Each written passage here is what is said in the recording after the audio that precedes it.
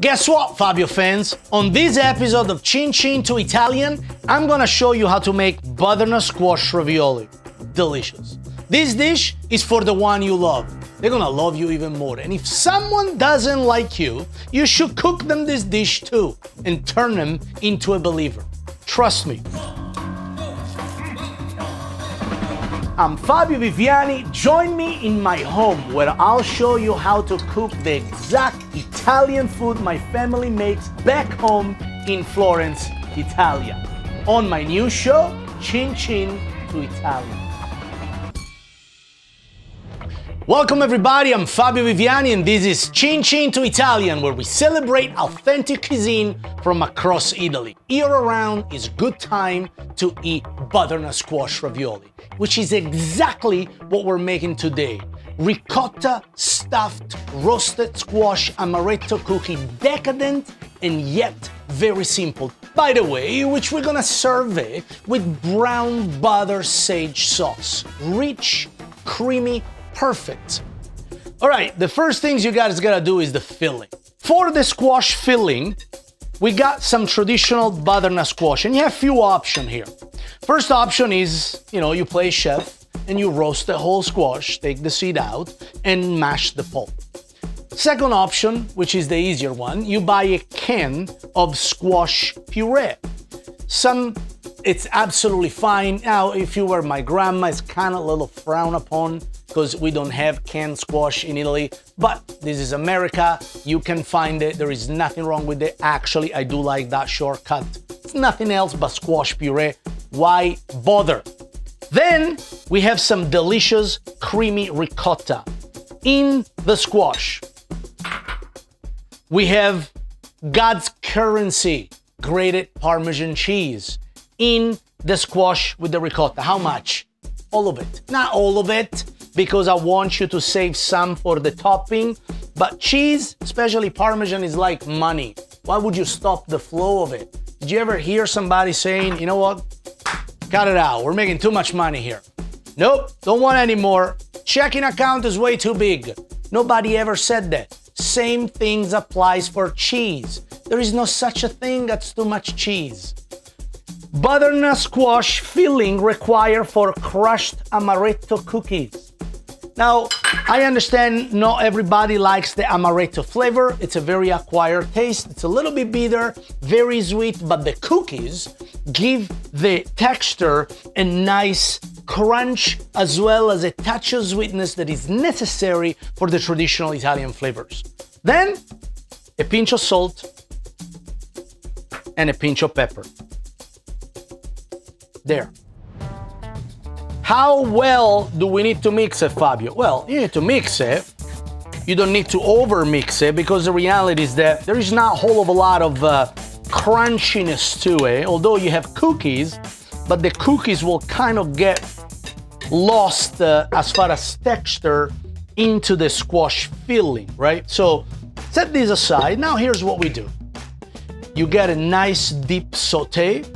You get these on medium low. Medium low, it's important.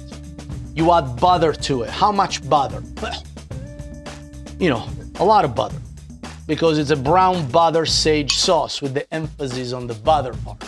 Butter sauce, you gotta add butter. Then you get a good handful of sage leaves, just like that.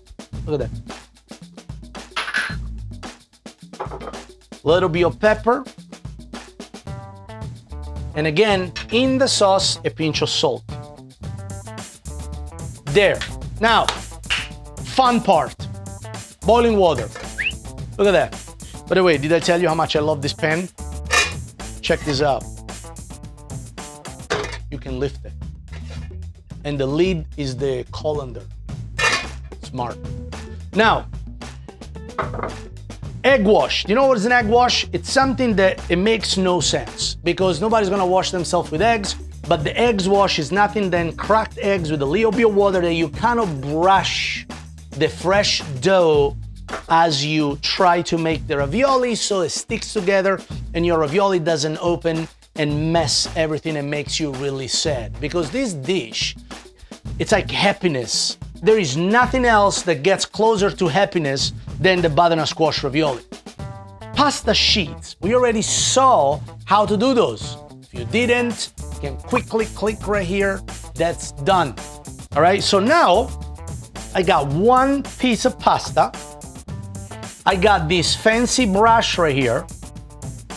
And now I'm brushing the pasta with the egg wash. Then you're gonna get a little spoon, and then you're gonna put a dollop of the filling there. Look at that, there. Then you get another piece of the pasta. Look at that. You layer on top. Now what you gotta do, with a little hand, you make a kind of a cup, like a little, you put your hand like this, and you just go on top of it, trying to kind of have the little pasta stick to the side. Look at that, perfection. Sage is still cooking. Somebody watching was wondering, what about the sauce? The sage is still cooking, low and slow. It's gonna get crispy, absolutely delicious. Now we're gonna start to cut these, trying to go in the middle, like that, all right? So now you're gonna have a little pieces of pasta left over. Don't worry about those. You go here, and then you're still starting to get the ravioli shaped. And you still gotta get it, and you gotta press the ravioli with your hand. It's important that you press it, because if you don't press it, doesn't matter what cutter you're using, they're not gonna stick together. Now you made a beautiful stuffed ravioli. Look at that. Now, and if you happen to not understanding how to make straight lines with a pasta cutter, because this clearly, I didn't make a straight line there, all you have to do is to call your ravioli rustic. The fact that you're using the word rustic, when in reality, you completely mess the shape of your ravioli, will save you from mocking. Saying the rustic when the food does not look consistent is your best. Out of jail, free, all you gotta say is rustic, all right? So let's make a few more. Egg wash, good looking ravioli, bad looking ravioli, we don't care. Ravioli tastes good.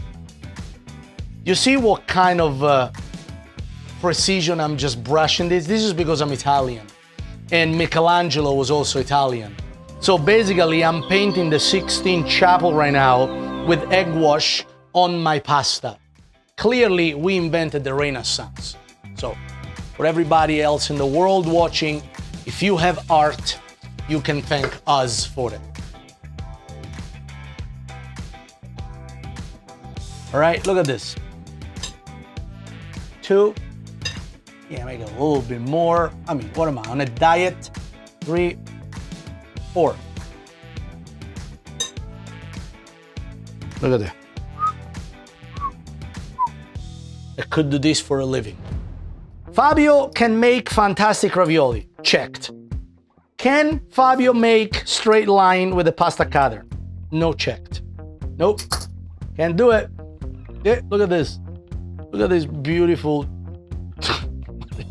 What shape is this? It has 5 sides. All right, look at that. 8 perfect ravioli. Ta-da! And by the way, by the time you make ravioli, I'm gonna turn that off. I'm gonna remove the sage from the brown butter.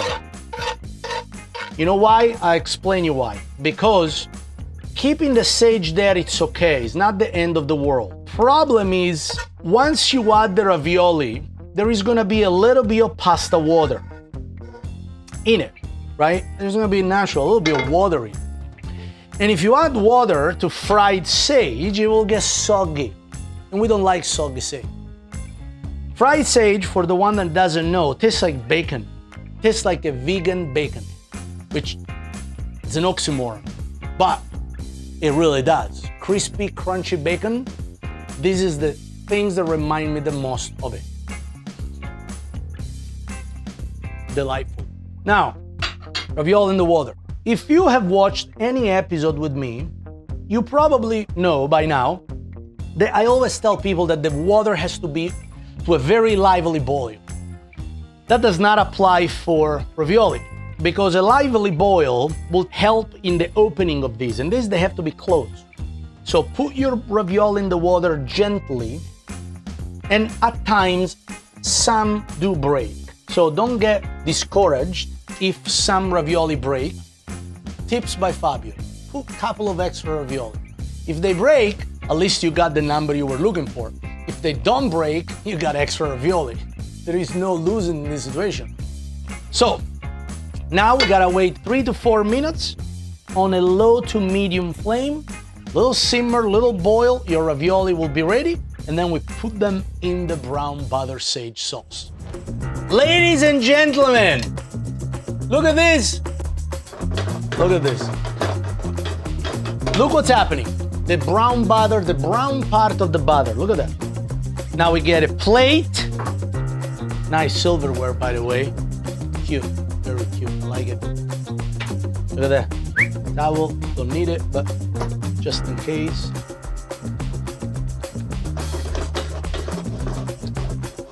It is a buttery sauce. So now we turn it off. And the goal here for this dish is to wet your ravioli with the butter and get the little brown pieces to stick to the pasta. Look at that. Look at this.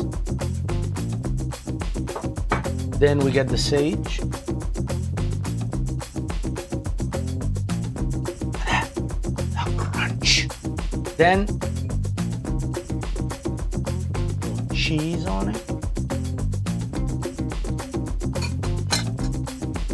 Happiness. It's pretty good though. Because honestly, you should leave it in the episode because I say happiness and the music went off, which is exactly what's happening when you eat ravioli. You hear bells and music and angels, they're talking to you. Look at this. I'm glad you guys watching. Thank you so much for hanging out with me. Gustare vita, fantastic ravioli. Chin chin. Totally don't edit that. Like, I mean, it's perfect.